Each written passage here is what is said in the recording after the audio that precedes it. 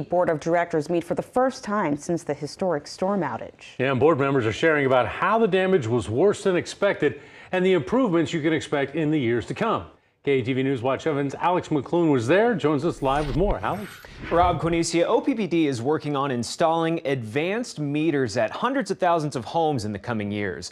It's new technology that can report outages directly to the utility instead of requiring you to, pick up the phone and make a call to get someone out to your house.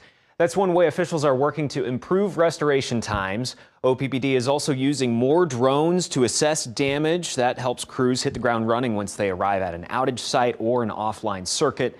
The utility is also looking at new data and tools to share with you at home. The utility wants to do a better job at keeping you in the loop about outage efforts. Officials also say storm damage was worse than expected a couple weeks ago. That played a part in the shifted restoration timeline shared with some customers. A lot of the work was in backyards, a lot of climbing. We couldn't get our trucks and machinery to every pole.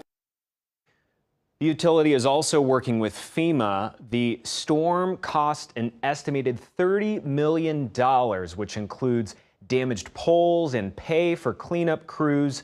This historic outage also reignited the conversation around burying some exposed lines in some Omaha neighborhoods. The CEO says there are better ways to bolster infrastructure, but some neighborhoods may be modernized, though it's not clear where at this point. Quinicia, back to you. All right, Alex, thank you.